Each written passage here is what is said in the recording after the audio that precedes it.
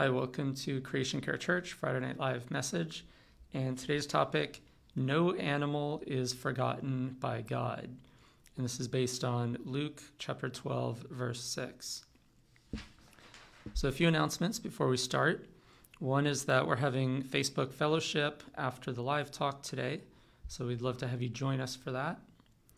And also, we have a new volunteer. We have a treasurer now, so thank you to our new treasurer.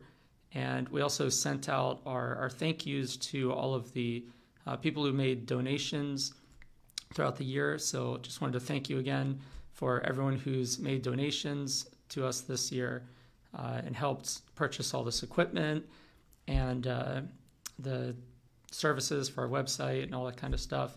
So we appreciate that. And for all the people who are volunteering, we appreciate you volunteering your time as well. Just as we're all the body of Christ, and Creation Care Church is just, one of those, whatever you would want to call it, within the body, like an organ or something, I don't know. And so everyone is working for God's glory, and it's all volunteer-based. So thank you to everyone who's been a part of that. And I think that's all for announcements. So let's start with a word of prayer. Our Father in heaven, thank you so much for everything that you do for us, and thank you for this group that's joined here today. And we just ask that you give us insight into this topic and really show us what it is that we can learn from no animal being forgotten, and just give us insight into this topic. We pray this in Jesus' name. Amen. So let's start with Luke chapter 12, verse 6. That is Luke chapter 12, verse 6.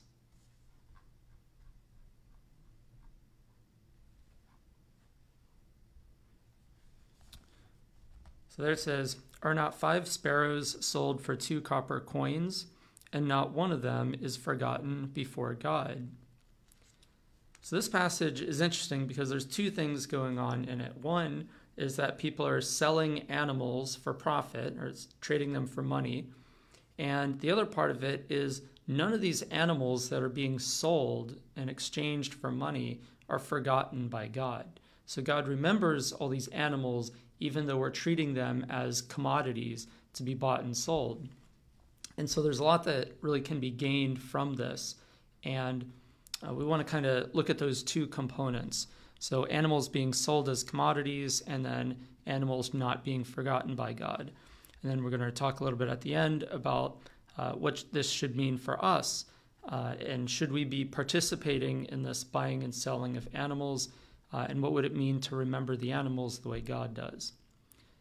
So let's look at the Gospel of John, chapter 2, verse 16. So John chapter 2, verse 16. And just to give you a little bit of context, this is there's the temple, which is the place where all the animal sacrifices are made, and Jesus is going into that temple, and he's basically disrupting this business, where the Sadducees, who are the ones who are in control of the temple, and they're just in it for the profit, and they're just buying and selling these animals to be sacrificed because it's just their business enterprise, basically. And so this is what he does. It says that he makes a cord of whips, or a whip of cords, and he drives out the animals. And then it says here in 16, "And he said to those who sold doves, 'Take these things away. Do not make my Father's house a house of merchandise.'" Or other translations say a marketplace. And so Jesus is saying, don't be buying and selling animals as a business. And some people, they like to say, well, it's about the money changers. They're just ripping people off. But this is mentioned in all 4 gospel accounts. And the money changers are only mentioned in 3 of the 4 accounts. So if the money changers are the main people that Jesus has a problem with, they wouldn't be omitted from one of the 4 accounts. And so that's how we know that that's not the main focus of what he's doing. And also the verses that he quotes In this one, it's merchandise, and in the other one, in Matthew, it's a den of robbers. And both those passages have to do with animal sacrifice, not about ripping people off. And so if it were really just about ripping people off, then he would have cited one of the scripture verses about not having weighted scales and being honest in business, but he doesn't do that. So it's clearly not about ripping people off, and as a lot of people try to style it, he's doing it because he's ending animal sacrifice, and he's saying this is not what God wants, just like all the prophets before him were saying. So let's look at one of those other accounts. Let's look at Matthew chapter 21, verse 13. So Matthew chapter 21, verse 13. And he said to them, "It is written, my house shall be called a house of prayer, but you have made it a den of thieves." So this den of thieves, or den of robbers, is probably a more accurate translation, where it's not just like stealing something, it's where you basically beat someone up and take everything they have and leave them in this bloody mess. That's like you robbed someone. And so that's basically what he's saying here, is that's the term he's using, not someone who like stealthily, pickpockets you or something like that. So he calls them a den of robbers, and he's saying he's making God's house a house of merchandise, and it's supposed to be a house of prayer. So now let's look at another verse. Let's look at Zechariah 11, verse 5. So going into the minor prophets, the Old Testament, the Tanakh, there's Zechariah chapter 11, verse 5. There it says, starting with verse 4, "Thus says the Lord my God, feed the flock, whose owner slaughter them and feel no guilt. Those who sell them say, Blessed be the Lord, for I am rich, and their shepherds do not pity them." So this idea that these shepherds aren't pitying the animals that they're raising and just selling to be slaughtered, and they're just saying, well, I'm rich. I raised these animals to make money, and I made my money, so I got what I wanted. And he's saying they're not having pity for the animals. And this idea of pity is like sympathy or compassion. And so when we're not thinking about the animals and it's just about making profit, then we're not really doing what God wants. We're just making his house a house of merchandise. And now the temple that he was referring to, that Jesus was disrupting, that was representing God's house. It's God's dwelling place. He's dwelling among us. He's tabernacling among us. And but the whole house, the whole earth is supposed to be God's dwelling place, where he's supposed to dwell among us everywhere.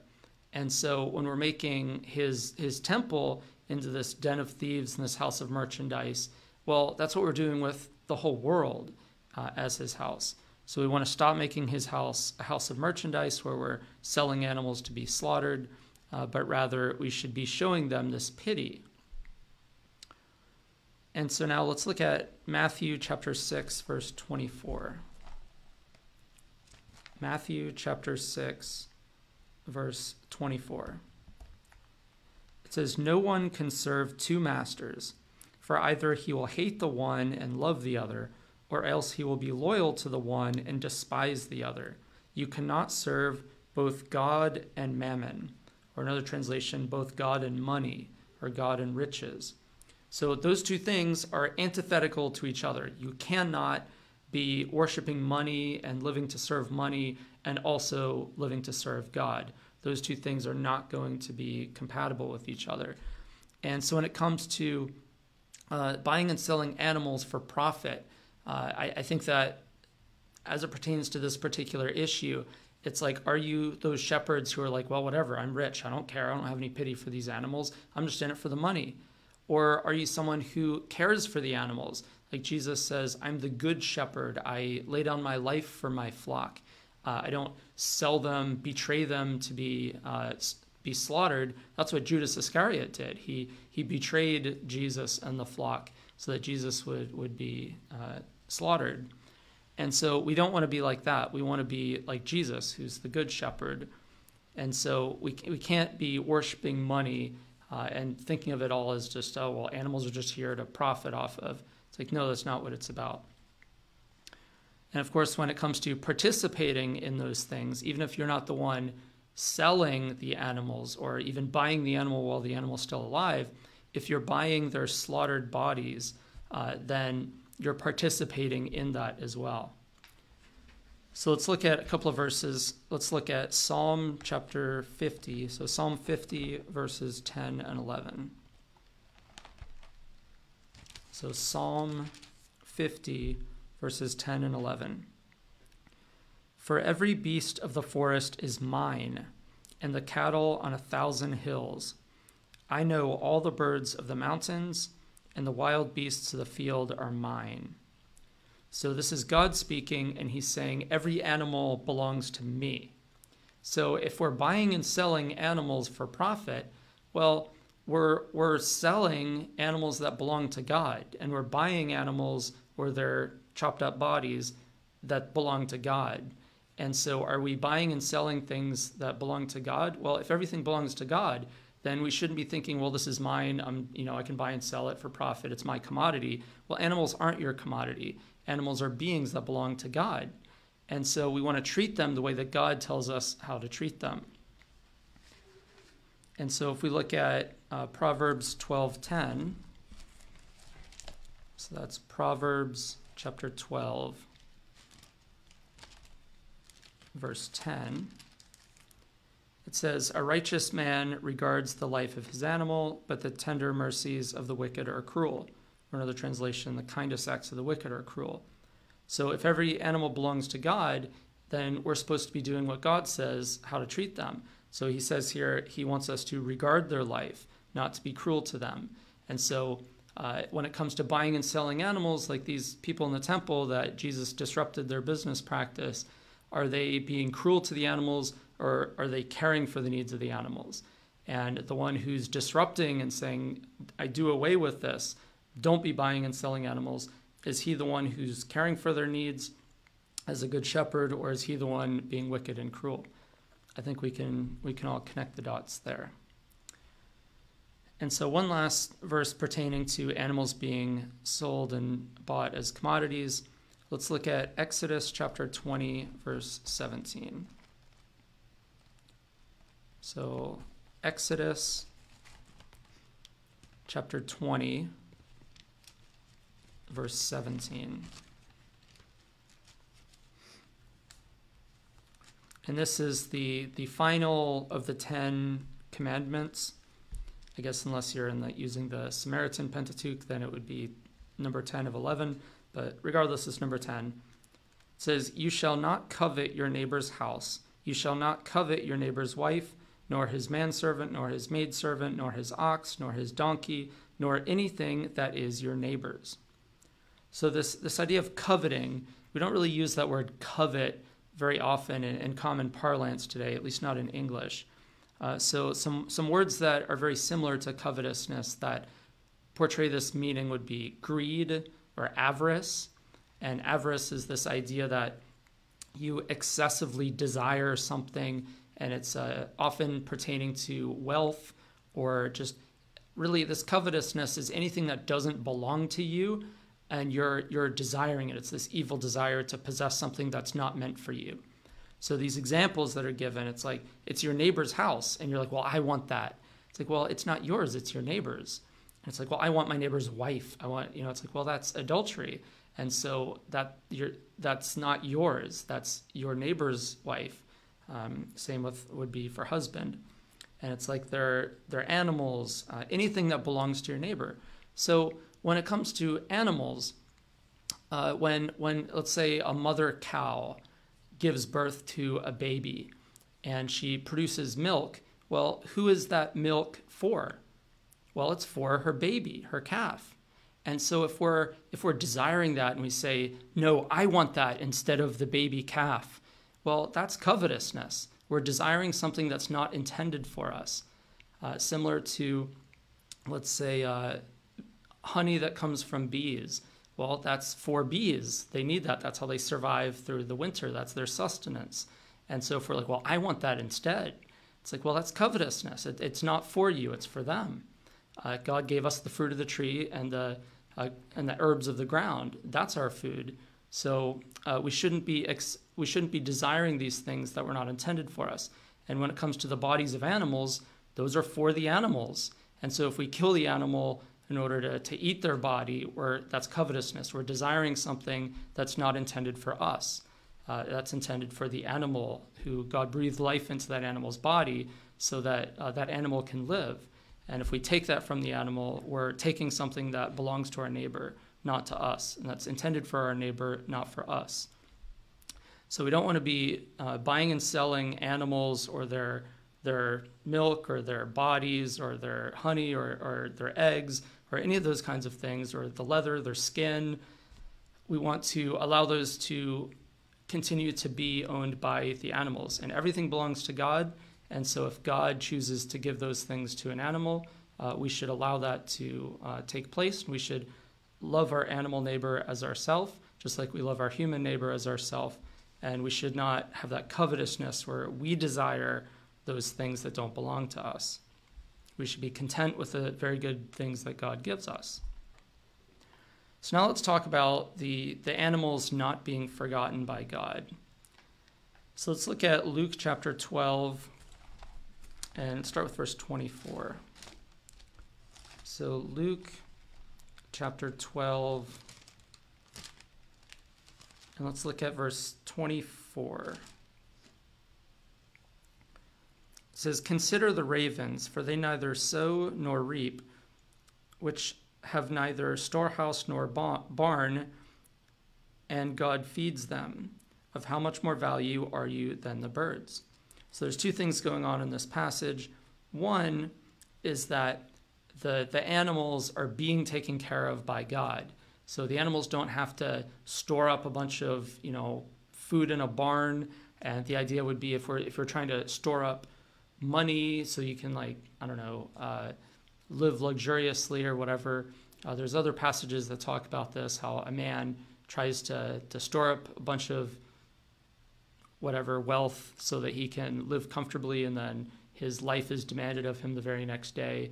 And so we want to trust in God. We don't want to take from others to store up for ourselves way more than we need. But the idea here is that God takes care of the animals because he cares about them, right? He wouldn't take care of them if he doesn't care about them. And so if it says we are of more value than the animals, well, that suggests that the animals have value to God. And so we should likewise treat them as if they have value to God, because God says they have value to him. And so the reason we have more value is because we're the animal or the creature that's being put over all the other creatures to take care of them. It says that we have dominion. That's Genesis chapter 1, verse 28 and 26. So if we're having dominion, we're the creature that's designed and given this responsibility to take care of the other creatures. We want to do that. We want to fulfill that calling that God has in our lives. And so the animals are valuable to God just like we are valuable to God. And just like he takes care of them, he takes care of us. So now let's look at Jonah chapter 4, verse 11. It's the very last verse in Jonah. So Jonah chapter 4, verse 11. I always want to call Jonah Jonna because I have a friend in ministry. Her name is Jonna, and so people often call her Jonah because they just think, oh, but she has two N's. So anyway, so now whenever I look at Jonah, I think, oh, well, let's pronounce this Jonah. But it's like, no, that's Jonah. Anyway, so let's look at the final verse of the book of Jonah. This is chapter 4, verse 11. It says, "And should I not pity Nineveh, that great city in which are more than 120,000 persons, who cannot discern between their right hand and their left, and also many animals?" So God here is showing pity on this city, Nineveh, who's steeped in sin and doesn't know their left hand from their right, which the left hand represents like harm, and the right hand represents the mercy. And so they aren't able to distinguish between the two. And so he's having pity on them. And it says he's not just having pity on the people, but also on the animals. And so this is one of the most wonderful stories in the Bible, in that at the preaching of Jonah, all the people and even the animals, they repent. And God sees that they repent. They turn away from their wicked ways. And God sees that, and he relents of the disaster, and he protects them from it. And so this is a great illustration of what it means for all of us. Anyone who turns away from their wicked ways, turns away from following the enemy and the way of sin and death and evil desires, and instead turns to God. And when we turn to him, he forgives us and he heals us and he protects us from those disastrous consequences that are at the end of the road of that path of evil desire leading to sin, leading to death. So he saves us from that destruction. And he saves us from that eternal destruction that comes on the day of judgment at the last day. And so that's the one that we really want to be saved from. So we want to turn away from serving the enemy and the lies and the deception and the violence. We want to instead turn to the love of God, put our faith in him. So now let's look at Genesis chapter 8, verse 1. Genesis chapter 8, verse 1. And this is, the flood comes and destroys everything, and then Noah and all the animals are in the boat, the ark, and there's all this water covering the earth. And so then it says in Genesis 8, verse 1, "Then God remembered Noah and every living creature, and all the animals that were with him in the ark. And God made a wind to pass over the earth, and the waters subsided." So here, God's not just remembering Noah and his family that are in the ark, but he's also remembering the animals. This is important because a lot of people skip over this idea of animals playing a prominent role and God caring about the animals. It doesn't say, and God remembered the rocks, or God remembered the salt, or whatever other things. It says that God remembered the humans and the animals. And then when we look a little bit further, and it says this multiple times throughout the chapter, but if we look at chapter 9, verse 9, it says, "And as for me, behold, I establish my covenant with you and with your descendants after you," and then 10, "and with every living creature that is with you, the birds, the cattle, and every beast of the earth with you, of all that go out of the ark, every beast of the earth." And so again here, God's remembering the animals by including them in his covenant promise. So this is this everlasting covenant that God's establishing. He's establishing not just with the people, but also with the animals. So he remembers the animals and he establishes his covenant with them. That's how much he remembers them. They're not forgotten by God. And so now let's look at another story in Numbers chapter 20. So Numbers chapter 20. It's the fourth book in the Old Testament, or in the Torah.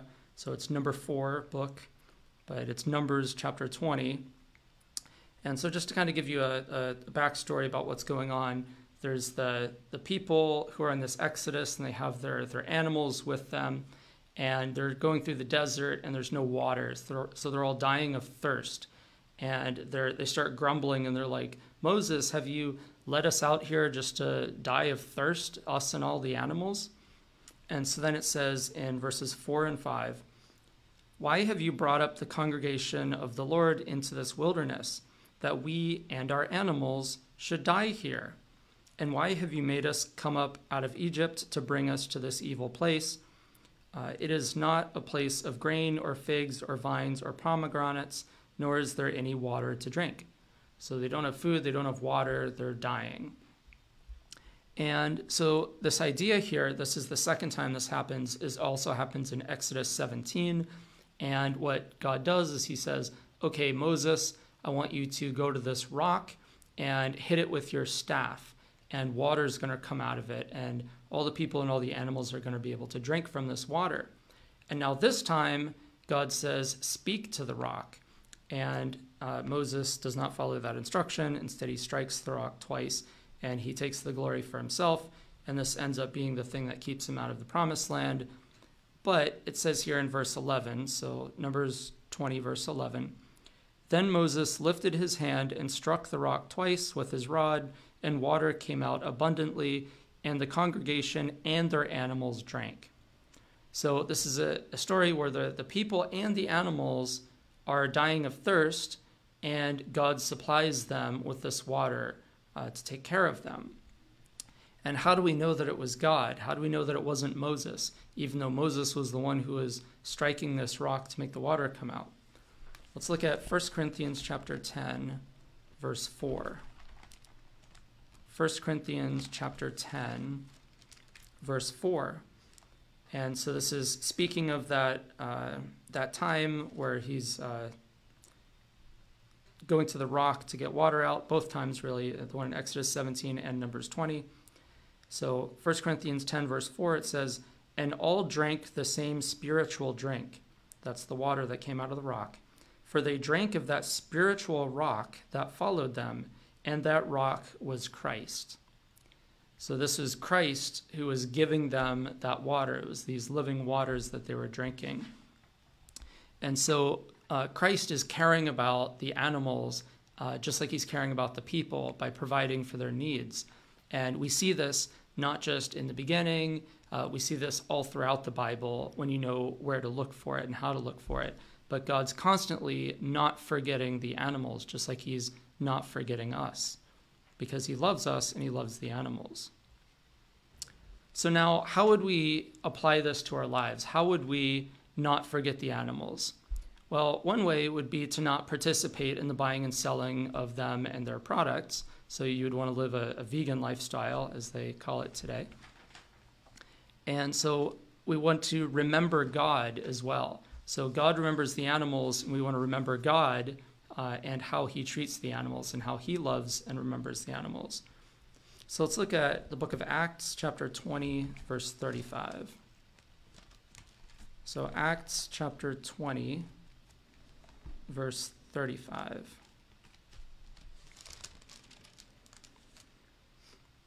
"I have shown you in every way by laboring like this, that you must support the weak, and remember the words of the Lord Jesus, that he said, 'It is more blessed to give than to receive.'" So we're remembering these words of Jesus, where he's saying it's more blessed to give than to receive. So when it comes to animals, how are we looking at them? Are we looking at them as, what can I receive from them? Well, I want their milk, I want their honey, I want their eggs, I want to eat their body, I want to wear their skin.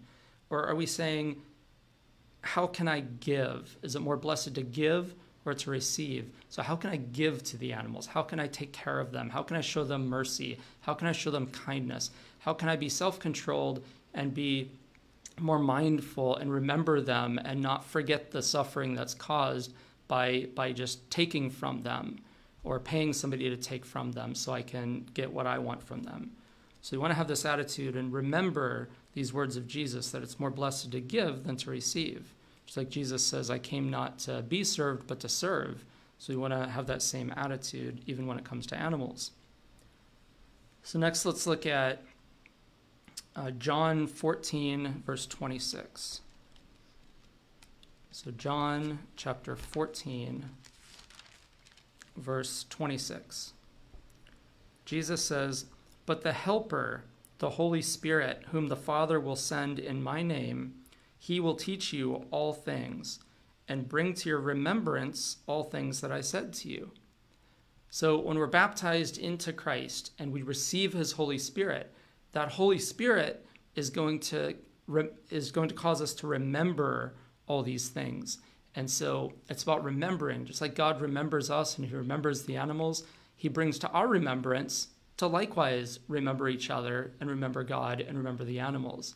And so we don't want to forget them. We don't want to sit down at our meal and, we do want to pray thanks for our meal, but we don't want to forget the animals. And we don't just want to say, "Oh, thank you for, being slaughtered," or "sorry for betraying you." We want to not do those things at all. We don't want to slaughter the animals. We don't want to betray them. We don't want to be violent toward them. Instead, we want to show them that love and that mercy and that compassion that God shows to us. We want to extend that to them. And that's the way that we can really give back, give that thanks to God. And showing that thanks by following his instructions that he gives us when he says, Luke 6:36, be merciful just as your Father is merciful. Or Genesis 1:29, to eat the fruit of the tree and the green plants, or the plants of the ground, they shall be your food. And so we're trusting in God and being thankful to him and showing that by trusting in his instructions and following them. And so let's look at one final verse. Let's look at John chapter 5, verse 19. John chapter 5, verse 19. Then Jesus answered and said to them, most assuredly I say to you, the Son can do nothing of himself, but what he sees the Father do. For whatever he does, the Son also does in like manner. So this is Jesus' attitude, and he's saying, I only do what I see my Father do.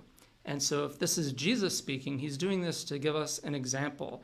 And he says for us to likewise walk as he walked. And so we should likewise think, well, what did Jesus do? What is God doing? And emulating that and following it. And so if God is showing mercy, God is showing compassion, God is remembering the animals, then we should do likewise and remember the animals and not be buying and selling them and slaughtering them and embodying covetousness of wanting their bodies, wanting their milk, wanting their eggs, wanting their honey, wanting their skin. We should put those things away. I said that was the last scripture verse, but I actually have one more. So let's look at Colossians 3, verse 5. It really embodies this idea. Colossians chapter 3, verse 5.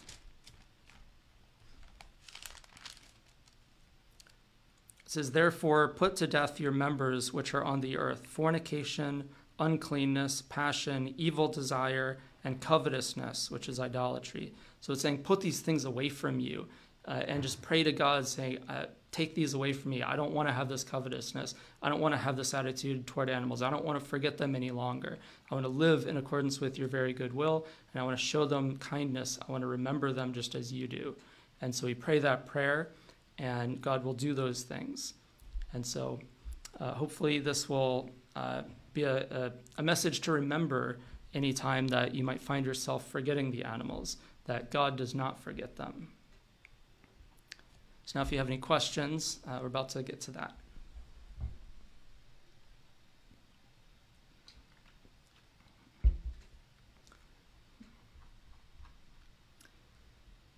See Jessica. Hello from Florida. Hi, Jessica. Good to have you. Tanya. Hello from Ohio. Hi, Tanya. Fred. Hi from California. Hello, Fred. Megan.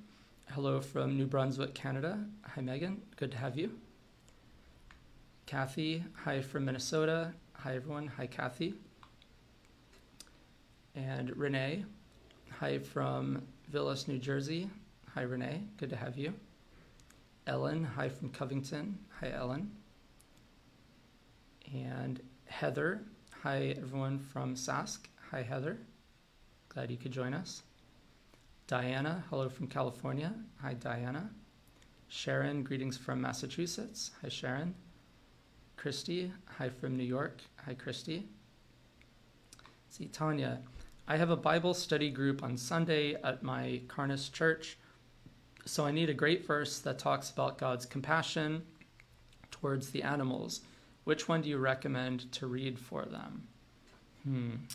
That's a good one. There's quite a few verses, and one that I often go to is one that we talked about in the live talk is Proverbs 12:10. It says, the righteous care for the needs of the animals, but the kindest acts of the wicked are cruel. I believe that translation is the NIV, and I think the New King James says it a little bit differently, something like I forget, I read it earlier, but that one's a good one. And I think that there's also the one in the Psalms where you have to look it up. It's not the one that we looked at, which is also fine to use, Psalm 50, but I think it's, we did a live talk on it. Maybe if someone could find it and post it in the chat. It's where he says, his compassion is over all that he has made. And so That one's a good one because it's not just over the humans, it's over all that he has made. And so that includes the animals. So maybe you could read those two together, Psalm 50, and then whichever psalm that is, where he says that. So then it's like, so God is, or you could even use the scripture verse that we used tonight, that no animal is forgotten by God, right? And if he doesn't forget the animals, then we shouldn't either. So good question. Let's see, Daniel. Hi, Daniel. Good verses. Every verse in the Bible is a good verse, okay, because only one is good, namely God. And so this is the word of God, and so they're all good. Except the verses where they're quoting Satan, then those aren't good, but they're good because, well, you get the idea. All right, Shirley. Hello, everyone. Hi, Shirley. Let's see, Jessica. Dominion means to care for the animals and the environment. Dominion does not mean devour.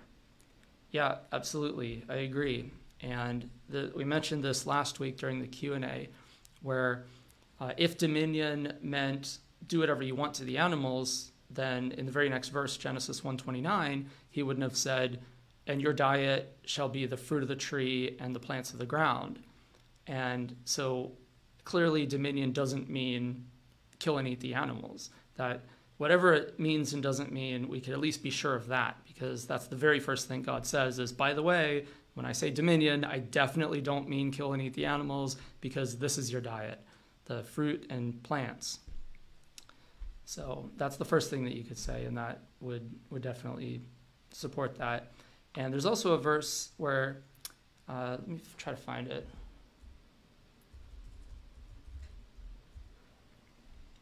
Where it says, I believe it's Galatians 5:15. So Galatians chapter 5, verse 15. Galatians 5 is a good chapter. So 5:15 says, but if you bite and devour one another, beware lest you be consumed by one another. So what are we doing? If God's remembering the animals and making covenant promises with the animals, and so they're part of this covenant fellowship that we have, and they're Revelation 5:13, all the animals are praising God. The final psalm, Psalm 150, let everything that has breath praise the Lord.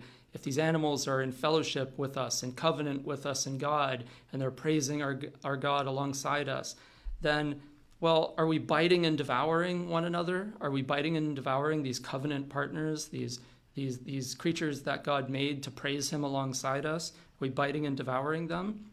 If so, he says, lest you be consumed by one another.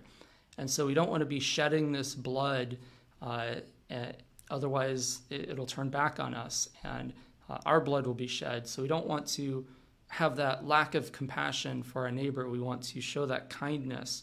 And so, yeah, that biting and devouring, we don't want to be doing that to our neighbor, whether it's a human or an animal. Let's see, Fred. I think Proverbs 12:10 shows that well, and Romans 8 shows awareness of creation, suffering, and groaning, and God cares for delivering creation, which involves creatures. Yep, Romans 8, that's another good one. So it says, let's go there. That's Romans chapter 8. There's a few verses in Romans 8 that are good to use.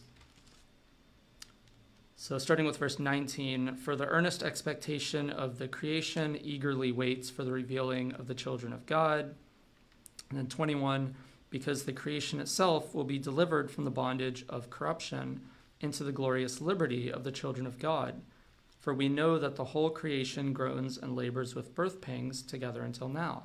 So, yeah, that's exactly right. The animals are also awaiting that with us. And so if we skip a few chapters ahead, let's see. In Romans 14, verse 15, it says, yet if your brother is grieved because of your food, you are no longer walking in love. Do not destroy with food the one for whom Christ died. So, and then again in the parallel version, he says, I will never again eat meat. And so we want to be forsaking those things. We want to be giving up, being self-controlled when it comes to killing animals, biting and devouring and eating. And we want to be in that fellowship. and not causing anyone to stumble, whether it's someone who has a heart that cares for the suffering of animals, or whether it's the animals themselves who are in this covenant relationship alongside us with God. So there's a whole bunch of good verses. And in fact, on my website, it's s2p.org. There's this thing called vegan passages in the Bible, where I compiled about 100 different verses that are suggest living a compassionate vegan lifestyle that cares about animals. So if you're ever in need of looking for a list of verses to use, that's a handy one. It's not exhaustive. There's plenty more, but that'll give you a good starting point. See, Jessica, animals are our neighbors too. Absolutely, I agree. Jesus says, love your neighbor. And when he's questioned, when he's asked, who is my neighbor? He doesn't say, well, I'm just talking about your fellow Israelite, or I'm just talking about a human that lives within 1 square mile of you is your neighbor. No, he doesn't say that. Instead, he sort of evades the question, and he gives this parable of the Good Samaritan, and where the people turn the other way and don't help the person who's been robbed, which, interestingly, that's that same term of someone's robbed, who's beaten and everything taken from them and left in this need of medical attention, just like he says this den of robbers is what they made the temple into. And so anyway, then there's this Samaritan who comes along and helps the person and gets them to the inn to get this medical attention. And then Jesus says, which of them is the neighbor to the one who is in need? And the person says, the one who showed mercy. And Jesus says, you go and do likewise. So Jesus never answered the question of who is my neighbor and who isn't, but he says what it means to be a neighbor is to help those in need, even those that you don't know and that who can't repay you back. And so I think of when it comes to animals, well, who's the one who's being a neighbor to the animals? Well, it's the one who's standing up for them, who's not robbing them, but instead is coming to their rescue and is helping them and is showing them mercy. So Jesus says, you go and do likewise, show mercy. So that's how I would be a neighbor to the animals, is to follow what Jesus describes as being a neighbor toward them. And God created the earth to be inhabited by all of us. So in a quite literal sense, we are neighbors of each other. He didn't create the world and say, oh, this is just for the humans. The animals, you don't belong here. No, he created the animals first, in fact, and blessed them first before he even created and blessed us. So if anyone has priority, I guess they would have the priority. But I don't think anyone has priority. He created it to be shared by all of us as neighbors and brothers and sisters and family members of each other. Let's see, next. Late but glad to be back on Facebook, to be here. Hi from Minnesota. Hi, and I'm sorry, the name is Jewel.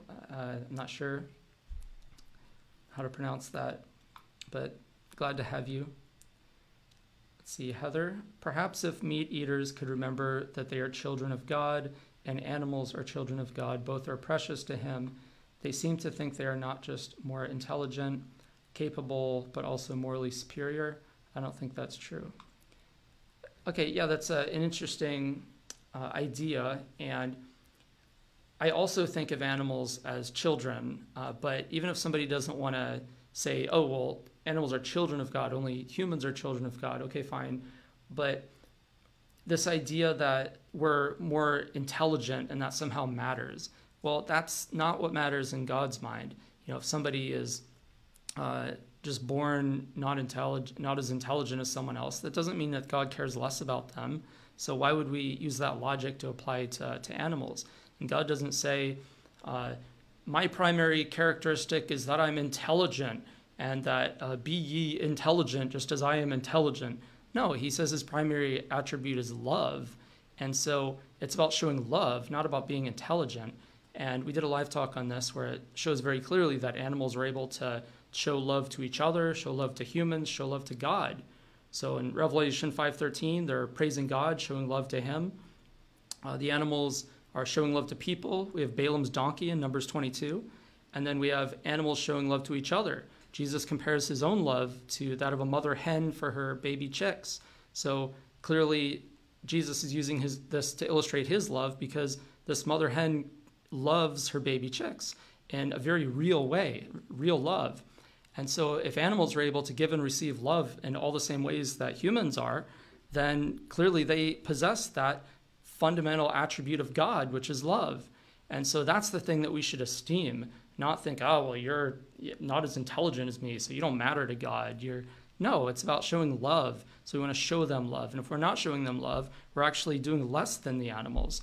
And so we want to be the ones who are not only showing love, but teaching those around us to do likewise, to show love. We do that through how we live our lives.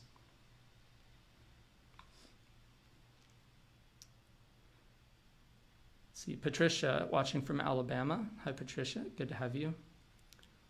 See, Daniel, Psalm 145, Jehovah is good to all, and his tender mercies are over all his works. Yep, that's the one I was thinking of.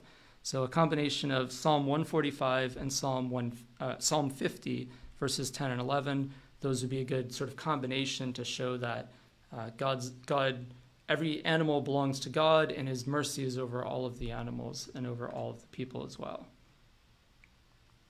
See, Shirley, Mark 15:16, Jesus said, "Go into the world and preach the gospel to every creature."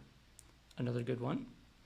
Colossians 1:19-23, Jesus came to make peace with all things through his blood on the cross. Yep. And so he comes to reconcile all things to himself. And that idea of reconciling all to himself, well, that's a return, a restoration to the very good world that God designed the world to be before we fell into sin and death, before we started following the adversary and his ways. And so that's what God is restoring. He says, I make all things new. I restore everything. And so that reconciling all to himself, where he's willing to forgive us for what we've done and we've strayed away from him. And so that reconciling all to himself would necessarily mean going back to the way things were in the Garden of Eden, where we're taking care of the animals, we're showing that love, we're following God's instructions, we're trusting in him and saying, "Get behind me, Satan," instead of saying, maybe Satan has a point. Maybe God's withholding something better from us. No, we just tell Satan, "Get behind me. I trust in the Lord." And so we want to trust in his way of love. That's the royal law. It says, do everything in love. And so that's the hallmark virtue of God's kingdom, is that we all have knowledge of God as love, and we're giving that to all around us. And so in Isaiah chapter 11, verses 6-9, we see this very clear picture of what that looks like, where all the animals are living in peace with each other, and the little child is leading them in this way of peace, and all have knowledge of God. No one's harming or destroying. And so, that's the picture. And we don't just want to preach this gospel to the humans. We want to preach it to the animals. And when we preach it to the humans, we don't want to forget the animals. We want to remember them, just like God doesn't forget the animals. See, Sharon. The story of God sending Jonah to preach the message of repentance and turning from their wicked ways is a nice illustration of what Creation Care Church trying to share, the message of living a life of compassion to the animals, turning away from the sin of killing God's animals. Amen, absolutely. And that's Creation Care Church is about doing this for all of God's creation, including humans. But we see in various churches, I'd say most churches, even if maybe they don't practice it to the extent that they should, they at least agree that we are to show love to our fellow humans. But then when it comes to animals, it's like really a struggle just to get them to agree that we should show love to animals.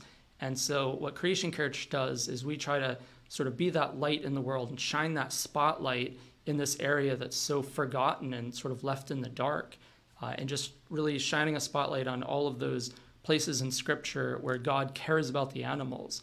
And so, of course, like if everyone in the world cared about animals, we wouldn't be focusing so much of our efforts on pointing these things out, because it would just be second nature to everyone. And so we'd be able to, preach all these other messages as well that aren't as focused on animals.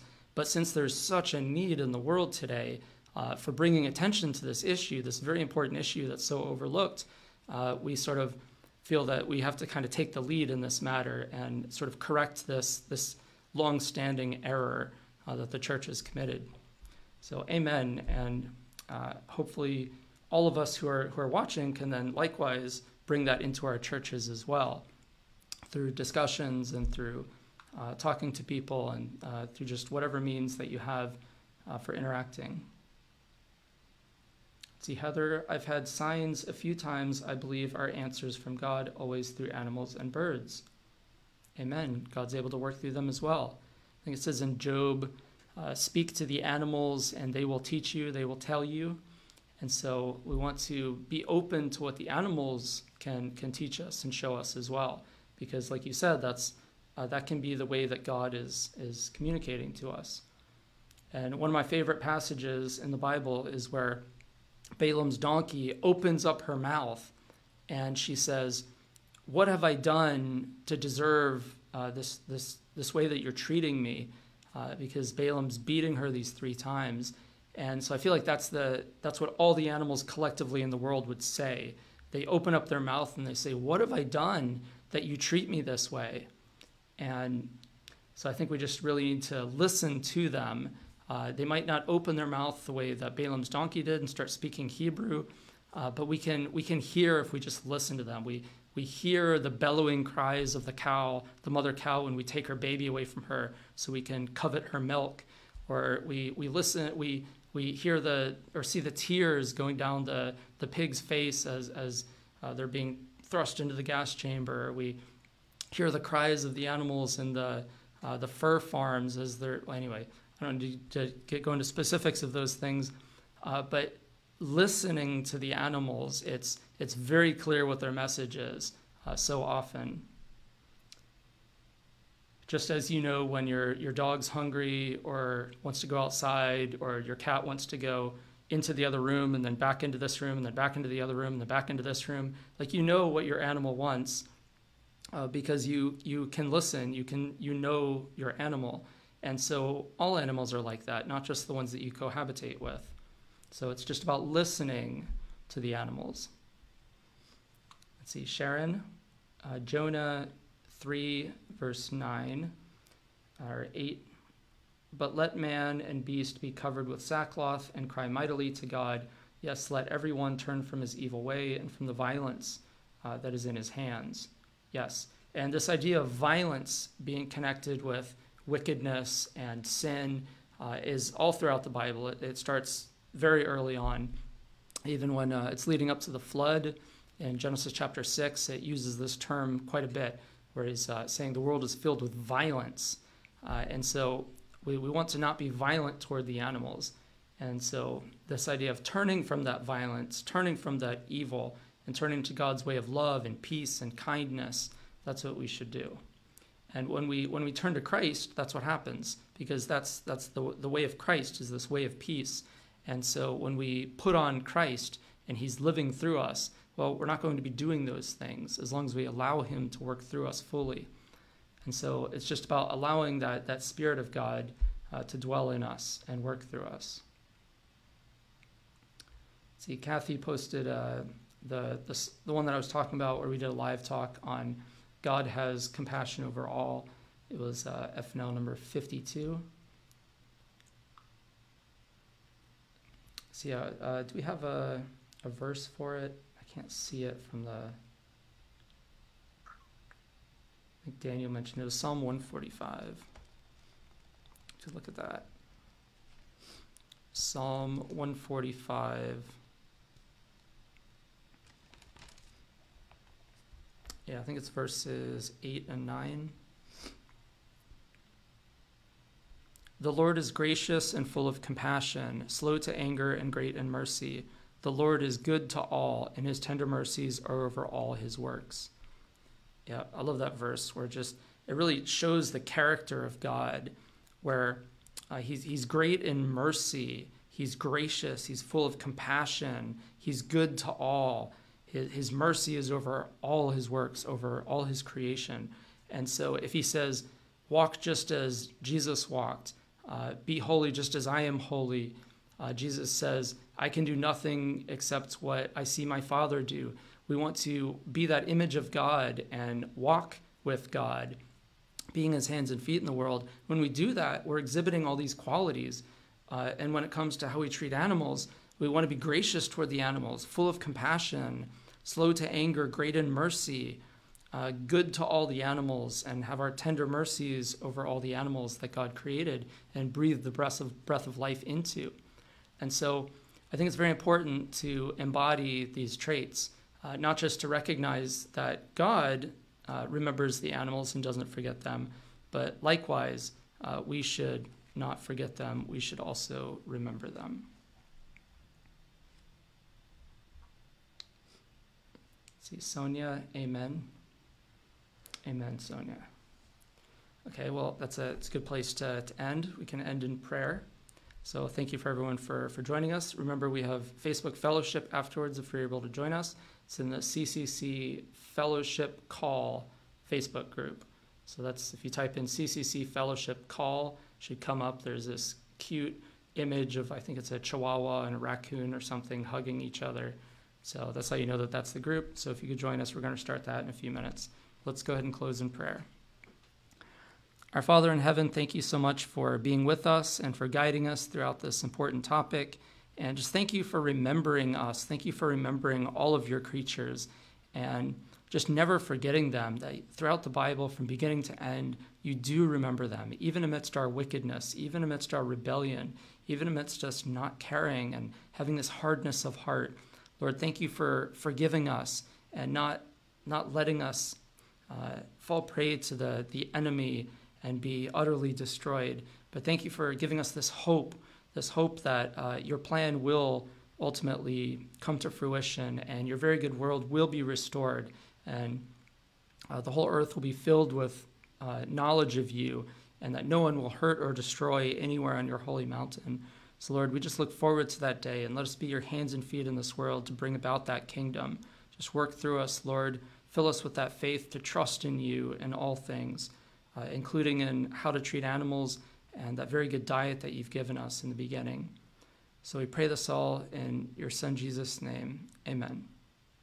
So thanks again for joining us, and we look forward to having you again next week. God bless.